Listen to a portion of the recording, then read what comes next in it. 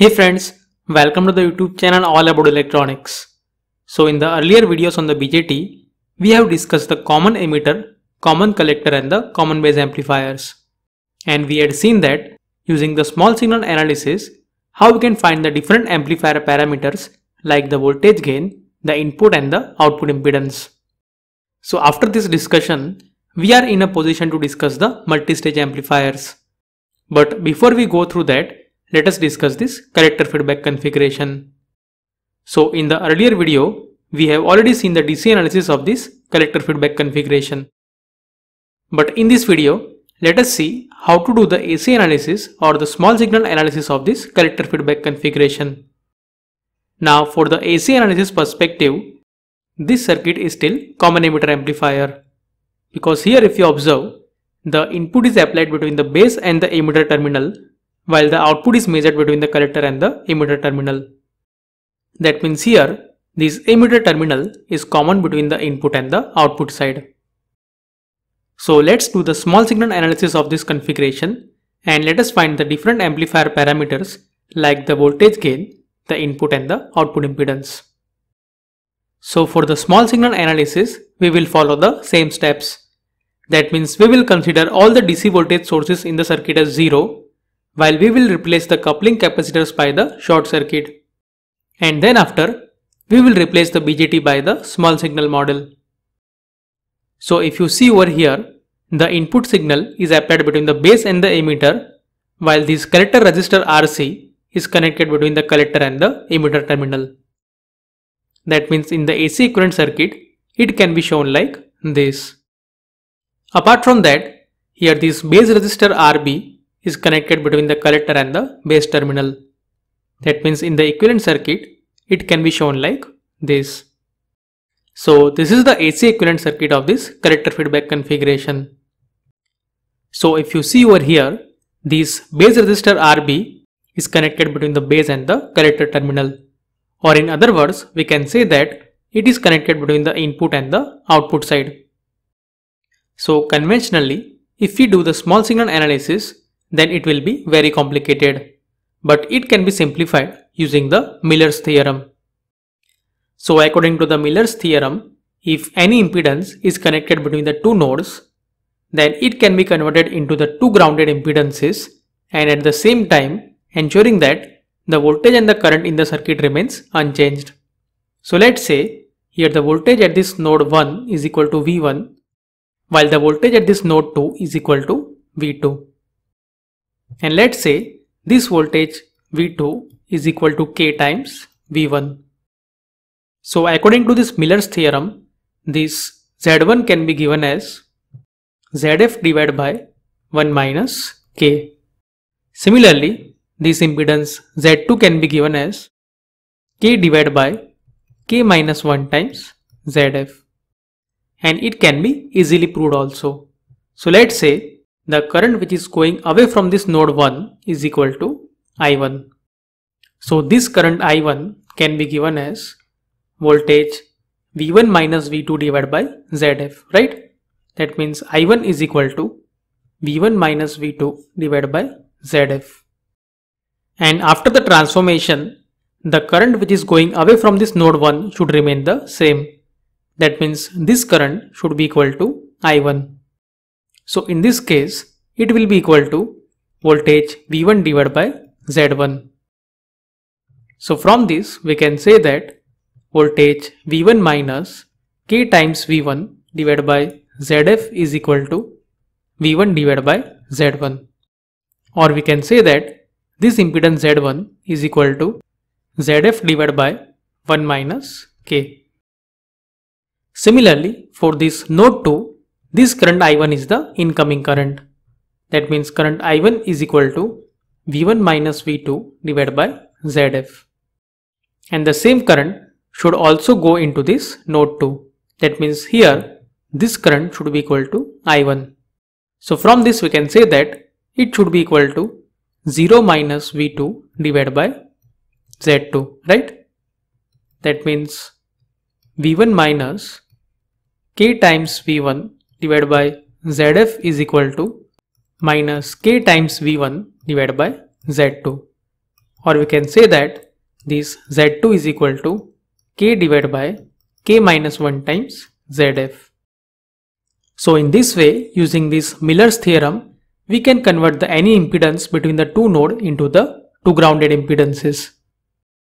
So similarly, using this Miller's theorem, we can also represent this resistor RB into the two grounded impedances R1 and the R2.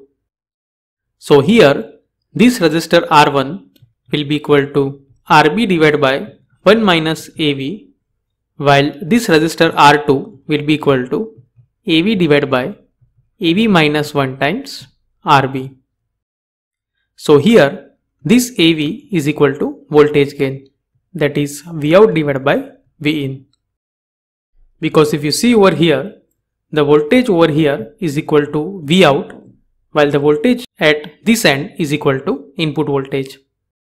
Now typically, as the voltage gain is much greater than 1, so this resistor R2 can be approximately given as RB. So in this way, using this Miller's theorem, now it is easy to find the amplifier parameters like the voltage gain, the input impedance and the output impedance. And first of all, now let us find out the voltage gain.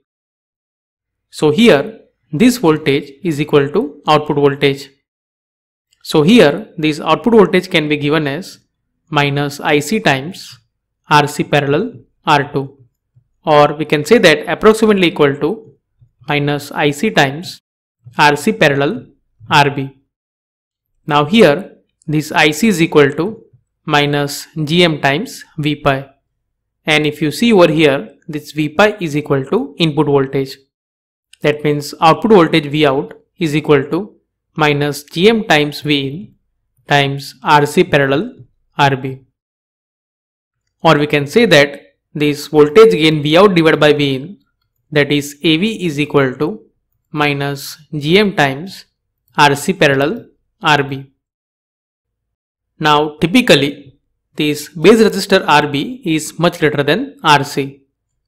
So in this condition, when the base resistor RB is much greater than RC, in that condition, this voltage gain is approximately equal to minus GM times RC.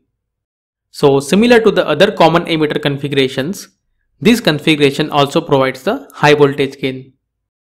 So similarly, now let us find out the output impedance. So the output impedance is the Thevenin's equivalent impedance which is seen from the output side.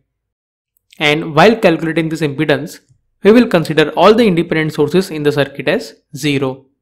That means this input voltage V in will be also considered as the short circuit.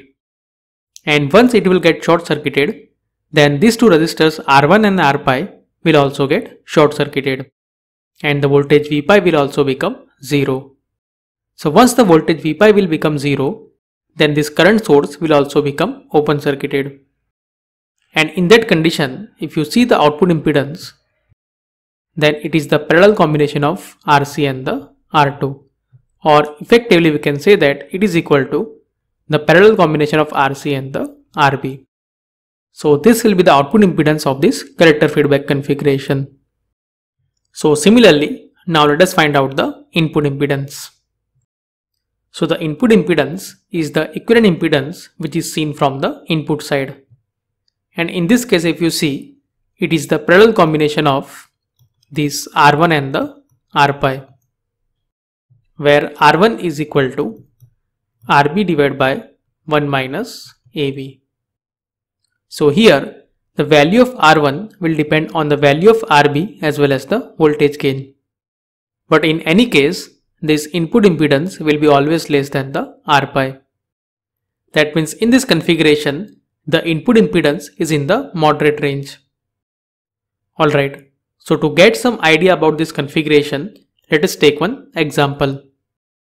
So in this example, we have been asked to find the voltage gain of this amplifier circuit.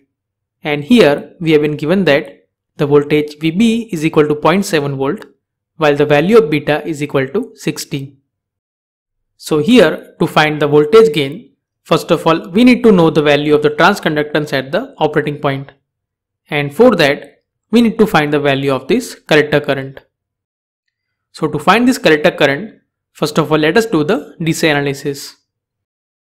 So here, the collector current IC can be found using these expressions.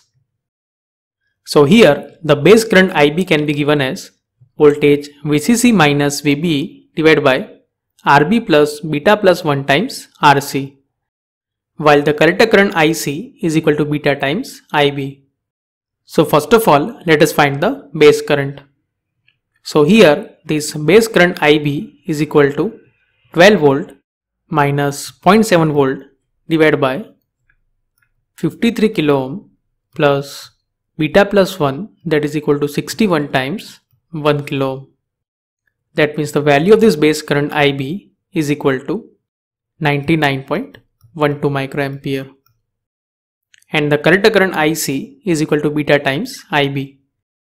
That means here, this collector current IC is equal to 60 times 99.12 microampere. That is equal to 5.94 milliampere. So this will be the value of the collector current. And the transconductance GM can be given as IC divided by VT.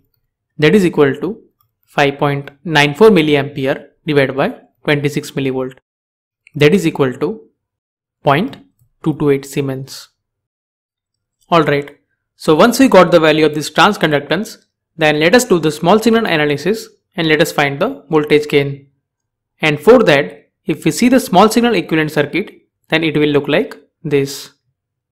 So here, this RS is the series resistance, that is 5.3 kilo ohm, while the RC is equal to 1 kilo ohm. And here, this R2 is approximately equal to RB. Similarly, the R1 is equal to RB divided by 1 minus AVB.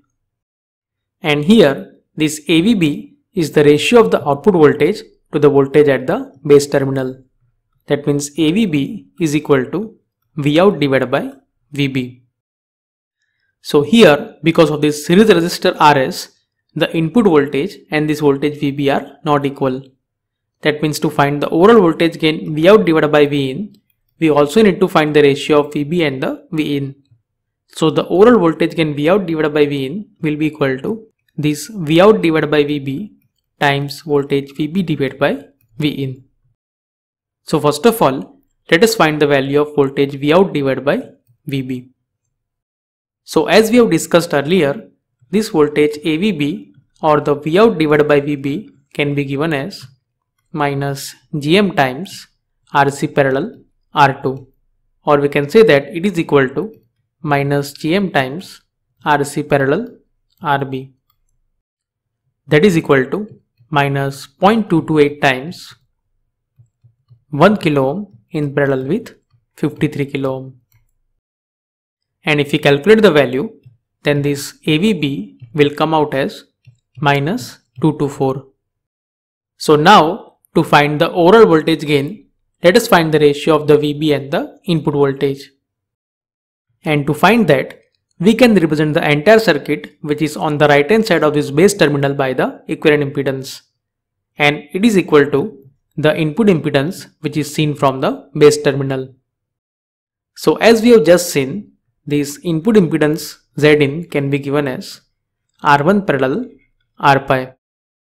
So here R1 is equal to RB divided by 1 minus AVB, while this R pi is equal to beta divided by GM. So in this case, this R1 is equal to 53 kilo ohm divided by 1 minus 224. That is equal to 235.5 ohm, while the value of R pi will be equal to 60 divided by 0.228. That is equal to 263.1 ohm. So this input impedance is equal to 235.5 ohm in parallel with 263.1 ohm. That is equal to 124.3 ohm. So this will be the value of the input impedance. So now we can represent the entire circuit which is on the right hand side of this base terminal by this input impedance. And now this voltage VB can be given as VB is equal to Zin divided by Zin plus Rs times Vin. Or we can say that voltage Vb divided by Vin is equal to Zin divided by Zin plus Rs. That is equal to 124.3 ohm divided by 124.3 plus 5300. That means the overall voltage gain Vout divided by Vin is equal to voltage Vout divided by Vb times Vb divided by Vin. That is equal to minus 224 times 124.3 ohm divided by 124.3 ohm plus 5300 ohm. And if we simplify it, then the overall voltage gain will be equal to minus 5.13. So this will be the overall voltage gain of the given circuit. So if you see over here, the voltage AVB is large, that is equal to minus 224. But because of this large series resistor, the overall voltage gain reduces. But if the input impedance of the amplifier is high, then it would not have affected the overall voltage gain. So in such case, to achieve the desired voltage gain or for the impedance matching, the multiple amplifier stages can be cascaded. So in the upcoming videos, we will learn more about the multi-stage amplifiers. But I hope in this video, you understood about this collector feedback configuration. So if you have any question or suggestion, do let me know here in the comment section below. If you like this video, hit the like button and subscribe to the channel for more such videos.